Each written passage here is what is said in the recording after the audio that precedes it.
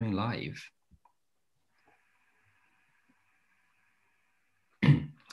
Hello everyone at home, welcome back to the Cambridge Festival, welcome back to Cambridge University Astronomy.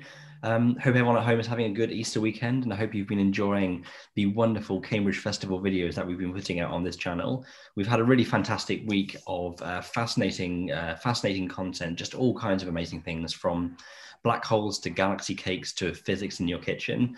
And today we have something different still. So I'm here with Mark Hurn, who is the librarian at the Institute of Astronomy of Cambridge University. And he's going to be telling us all about the historical telescopes that we have in the department. So I'm very excited for this one. So over to you, Mark. Okay, thanks, Matt, and happy Easter, everybody. We're coming a bit closer to home now with talking about Cambridge rather than the deep reaches of space. As Matt said, I'm lucky enough to look after the library at the Institute of Astronomy in Cambridge. The institute itself was founded by the cosmologist Fred Hoyle back in 1967, but it also includes the historic Cambridge Observatory, which is much older. And we are located, this is our site, on the west side of Cambridge, along the Madingley Road. And the main observatory building, which I'll be talking about, is shown by an arrow on this screen. And this is what it looked like when it was new, back in 1823. Before this time, there were a few observatories in some of the colleges in Cambridge, but these were mainly converted towers or gatehouses. This building you can see here was the first purpose-designed observatory for Cambridge. And as well as telescopes, the building was a house for the Plumian Professor of Astronomy and his assistant. The picture shows the east end of the building, which itself runs precisely east to west and faces the south. Now, the original complement of telescopes that went into that lovely building is listed here. They were mostly fitted inside the building itself. And you might note that the dates of the telescopes are all slightly later than 1823. And the reason for this was that a lot of money was spent on the building itself, and not much was left over for buying telescopes. So most of the telescopes came much later. And this shows you how the telescopes were set up inside the building. This is what is called the transit room, and the photographs date from the 1890s. The telescope shown is an 8-inch diameter Cooke telescope of 1870. On the left, the observer is Andrew Graham, who was assistant at the observatory from 1864 to 1902. And on the right, the observer is Sir Robert Ball, who was actually director of the observatory from 1892 to 1913. Sadly, this telescope was broken up and removed from the building back in the 1960s. This exterior view shows the sort of general arrangement whereby the telescopes were set up in rooms inside the building, and they would look out through slits provided in the sides and roof of the building, marked by arrows here. And there were wooden shutters to keep out the wind and the rain when the telescopes were not being used. This is the building, how it looks today. You can see there's a bit of a rainbow in that photo. It's now mainly offices and houses the library of the Institute. There aren't any telescopes in this building today. The next major development on the site was the Northumberland telescope, located a little bit to the southwest of the observatory building. And this picture here shows the building housing the Northumberland telescope. It was set up about 1838. Originally it had a wooden dome. This is a replacement dome which was put in the 1930s after the wooden one had sort of become too dilapidated to work anymore. And this is the data on the Northumberland telescope, which still exists in that building. It's an 11.5-inch refractor. That's the traditional style telescope, which you might see sailors or pirates using. It has an eye end where you look through, and a big lump of glass at the other end, which collects the light. It was completed in 1838, and it was designed by one of the early directors of the Cambridge Observatory, George Biddle Airy. And the object glass, that's that big lump of glass, was by Couchoir of Paris.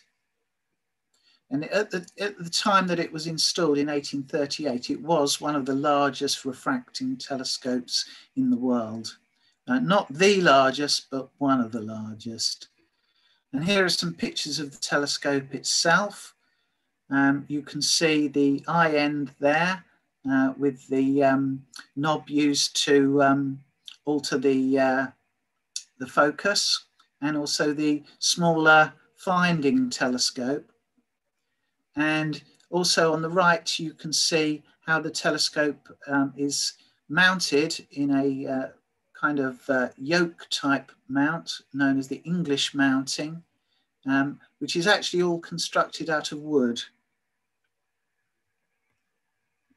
Unfortunately, the Northumberland telescope is really famous for what it didn't discover, and that was the planet Neptune. It was used in an unsuccessful hunt for the planet Neptune back in 1846. And the story goes that in the 1840s, there was some speculation about a planet more distant than Uranus. Uranus had been discovered by William Herschel from his back garden in Bath in 1781. But astronomers thought there could well be other planets that may be discovered further out in the solar system. And by the 1840s, they were ready to start looking. And the Northumberland telescope was used in a search for the undiscovered planet.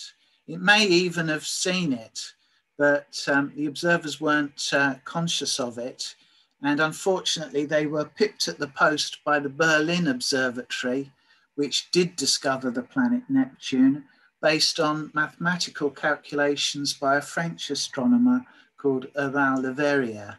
So unfortunately, the Northumberland missed out on what might have been one of the greatest astronomical discoveries of the 19th century. It's still used today, mainly for public observing nights and by the University Astronomy Society. Here's a picture of George Airy, the designer of the Northumberland telescope. He went on to become Astronomer Royal in charge of the Greenwich Observatory for a large chunk of the 19th century. And he was a very eminent scientist who advised the government on a lot of important projects. This is an old illustration of the Northumberland showing that wooden dome that I mentioned previously. It wasn't a hemispherical dome, but had more of a sort of cone type shape.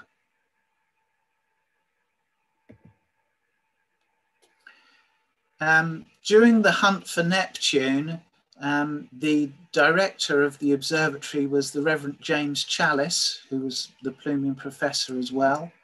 And the search from Cambridge was based on mathematical calculations by John Couch Adams, who later himself became a director of the Cambridge Observatory. Unfortunately, all these telescopes require a lot of maintenance. As you can see here, the brickwork of the Northumberland building got into a rather sorry state and had to be repaired a few years back. Also, that metal dome had proved too heavy for the structure, and a lighter copper dome now exists on the building. And there's a picture of it when it was just fitted. It's not so shiny and golden now. This shows a telescope which no longer exists on the site, but behind it you can see a photograph of the original Northumberland dome. But this telescope is the Newell telescope, which really was the largest telescope of its sort of its time. This photo dates to about 1900. And the Newell telescope was commissioned by a wealthy businessman called R.S. Newell, and he lived in Tyneside, and he'd earned a lot of money providing cables to the transatlantic telegraphs. And this shows the telescope in his garden at Ferndean. And you can see it's a refractor. It was built by the firm of Cook, and it was used in its early days for some sketches by quite a famous artist of, in this case, a crater, but also of sunspots, Henry Holliday, who was one of the pre-Raphaelite artists. Actually used the telescope to produce some sketches. As I mentioned earlier, the Newell telescope was built by Thomas Cook of York. Building the telescope was a tremendous challenge, and it's thought that it caused the telescope maker Thomas Cook ill health and might have led to his early death. When R.S. Newell himself died, the telescope was moved to Cambridge back in 1891. Subsequently, after the Second World War, the telescope was offered to any other observatory that would take it. And it now exists in Athens, where it lives in a fantastic purpose-designed dome and is used for a wide range of public viewing activities. But for a short time, this telescope was the largest of its sort. It was a 25-inch diameter refractor. The site of the Newell telescope is now taken up by the Kavli Institute for Cosmology, Cambridge. So in a sense, the site is still being used for research in astronomy, even if not strictly observing. This little wooden hut here houses another interesting historic telescope. It is the Thorogood telescope, and it's another refractor, in this case an 8-inch diameter objective. The telescope itself was built by Thomas Cook of York in 1864, and there's a view of the eye end of the telescope. It's in a very complete condition. In the background, you can see a rope used for moving the roof of the dome. It had an interesting series of owners. There's some data on it here. It still has its original clock drive. and it's mounted on what is known as a German equatorial mount. As I mentioned, it had an interesting series of private owners before it came to Cambridge. The first being the Reverend William Rutter Dawes, a famous observer of the planet Mars. It was also used by a series of double star observers, including George Hunt and William Henry Moore, before it was purchased by a railway engineer called William Thorogood. Now, Thorogood left his telescope to the Royal Astronomical Society on his death in 1928, and the Royal Astronomical Society, being based in London, had nowhere for it to go. So the then director of the observatory, who was Sir Arthur Eddington, offered to take it for Cambridge, and it's been on our site ever since, although it still technically belongs to the Royal Astronomical Society. Here's a picture of the first owner, the William Rutter Dawes, or Eagle-Eyed Rutter Dawes, as he was known to his astronomical friends. He had it at his private observatory in Buckinghamshire, and at the time it was worth about £580, and you can see his estate when he died, that it represented a considerable percentage of his private wealth. He used it mainly for studies of Mars, but also of craters on the moon, including the crater Linne, which at the time was thought to be exhibiting some changes, which probably was just imaginary. George Hunt was the next owner of the telescope. He started work on double stars using this telescope, which was continued by the consulting engineer William Henry Moore. As you can see, he was a considerably wealthy man, and the telescope only represented a small percentage of his total wealth. He had an observatory, a private observatory on his estate in Outwood, Surrey. So the telescope has moved around the country quite a bit. Here's William Thorogood, the final owner, after which the telescope is named. He was a railway signalling engineer. He didn't really do much work in astronomy, and he left both this telescope and a smaller telescope to astronomical bodies such as the Royal Astronomical Society and the British Astronomical Association. So he was more of a philanthropist than an actual astronomer. This shows the eye end of the Thorogood telescope with a micrometer fitted for measuring double stars, work which does continue with the telescope by one of my colleagues, Bob Argyle, who's done a lot of double star observations using it. So it's quite a continuity of use. This telescope is available to look at the sun as well, very carefully, using eyepiece projection. This shows it being used for the transit of Venus, which occurred on the 8th of June 2004.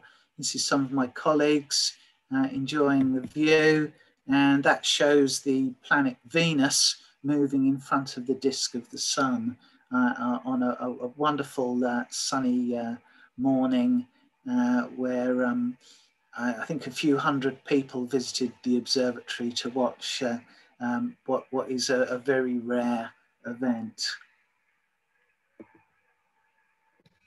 As I mentioned, the Thorogood has a continuity of use in double star work, which has continued for well over 100 years.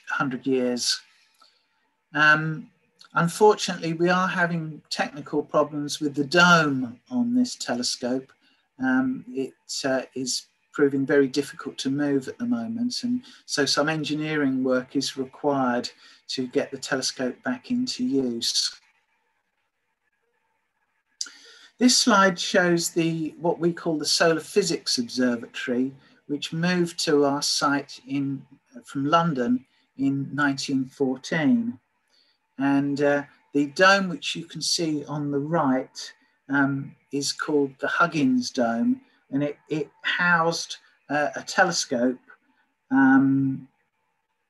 which belonged to Sir William Huggins. But sadly, the telescope was broken up in the 1950s. They then fitted a Schmidt camera, which is a special kind of photographic survey telescope, which you can see pictured here. That itself was replaced, and it was removed to the Space Guard Centre in Wales, where it's set up to detect near-Earth asteroids as part of the Space Guard project. And you can see the mount of that Schmidt camera being very delicately removed out of the Huggins Dome here for shipment to Wales in 2009. At Space Guard, it was fitted with a CCD detector, so it can continue to be used. The 36-inch dome is at the south end of our site, and it houses perhaps one of the largest telescopes in Britain today, largest optical telescopes. It's a 36-inch reflecting telescope built by Grubb Parsons back in the 1950s, and it was fitted with a radial velocity spectrometer and used extensively by the late Professor Roger Griffin, who used it for a series of studies of the radial velocities of stars, and was really perhaps the last active professional observer on the Cambridge Observatory site. Sadly, he died earlier this year, but had stopped observing maybe about 2 years ago. So that really concludes my short excursion around the Cambridge Observatory, looking at some of its historical telescopes. I am thankful for some of the people here for help researching the history of the telescopes and providing slides. So if anyone's interested, I'm more than happy to answer any questions anyone might have. Thank you. Wonderful. Thank you so much. Thank you so much, Mark. It's absolutely fascinating hearing the history of these telescopes that we have on site. I mean, it's one of the reasons I feel very lucky to work in this department. You get all this history right under your feet. It really is wonderful. So for anyone that has a question for our speaker, you can pop them down there in the YouTube chat. The first question I've seen has come through on Twitter. So someone wants to know about astronomical research. So presumably in the past, these telescopes would have been used for like science research. Like, do we do science research on the site still? Not really. Cambridge isn't a terribly good place to set up optical telescopes. We're very near sea level, and we also have, over the years, become surrounded by buildings and lights and so on. So our site is no longer a good place to site professional telescopes. So the astronomers at the Institute use telescopes mostly on high mountain tops in places like Chile, and also use data from space telescopes. So really the telescopes which remain on our site are of historical interest, but they still provide rather beautiful views of things like the moons of Jupiter or the rings of Saturn, craters on the moon, and lovely nebula and so on. So they still play a role in our public outreach program. Absolutely, yes. So we have a question through from Cormac, who wants to know if it would be possible to get a telescope in the dome of the observatory, because obviously the observatory building has that lovely dome at the top. Yeah, how feasible would it be to have a telescope there these days? that's right. We've often had that idea ourselves over the years, but there are a number of major technical problems using that dome. The first is that because it's a listed building and it is not adapted for disabled access, we would have problems using it for public outreach work, which is really what we would want to use it for. The other technical problem is that the dome was originally designed for quite a small refractor, and so the slit in the dome is only about a foot wide, about 30 centimeters.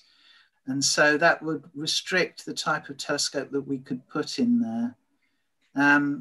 It's also lets in the wind and the rain quite a bit as well. So there's quite a few sort of technical issues to get over before we could use that dome. Yeah, no, I mean, you're completely right. It's a shame. I think it would be there'd be something quite romantic, I think, about going up to that dome and doing some stargazing from the top. But yeah, you're right. It would need quite a lot of work before it was feasible. One last question I've seen come through on Twitter from Charlie, who's 9, who wants to know what's your favorite telescope at the observatory? I think it has to be the Northumberland telescope. It's so big. People just go, wow, when they go through the door. And it provides such beautiful views of, like I say, the planets and the moon. And also, it's just so lovely when you place it onto an object in the sky, the way it stays there, and it's so steady, and it is just a delightful telescope to use. So it has to be the Northumberland. Absolutely. So we have a question through from Jim. Are the telescopes at the observatory able to view the north, or are they only able to see things across the ecliptic? That's a really good question and very astute. Yeah, traditionally observatories like ours were set up mainly to view the southern view of the sky, where most of the sort of astronomical activity of planets would be going on. However, it's not impossible to use our telescopes on the northern sky, and occasionally we do so, particularly when comets come at us through odd directions, and you need to turn the telescopes right to the north. It's not easy, but even the Northumberland, you can set it up to look north. The main obstacle really are the trees on the site.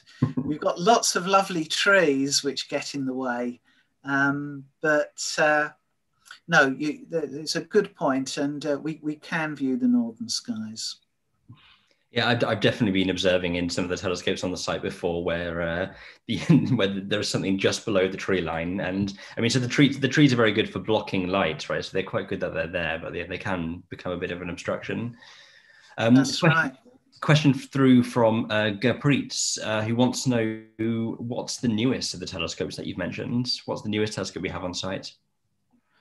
Right, well, we do actually have a modern go-to telescope set up in our Huggins dome, which is a modern sort of Schmidt type telescope, which can be computer controlled. And that's mainly used for our public observing, and also for sort of training for our young astronomers to learn how to use a more modern telescope. So we do have, a more up-to-date telescope on our site, but it is mainly old things, I'm afraid. Yeah, I guess they both have their advantages and disadvantages. I mean, so the old telescopes are absolutely beautiful, but sometimes it's quite nice to be able to just press go to, right, and the telescope automatically slew to a part in the sky that you want to see. That's right. Wonderful. Well, it looks like there's no more questions. So I thank you so much again, Mark. I think I've said before, it's one of these strange things about doing talks online that you don't get to get the round of applause afterwards. So you'll have to imagine a round of virtual applause. That's all right. No, I'm really pleased, and there were some really good questions there. Thank you. Yeah, no, thank you. It's been an absolute pleasure. It's really wonderful to hear about the things that we have on site. So that's it for today. So for everyone watching at home, we are near the end of our Cambridge Festival program. All the events that we've had so far are still to view on our YouTube channel. So if you've enjoyed this, you can check out our other videos. And we will be back tomorrow at 3 p.m. with our final talk of the festival. We're going to have a talk about decolonializing science from Dr. Chandrima Ganguly from the Department of Mathematics. So until then, we will see you tomorrow. Okay, bye. And we're done.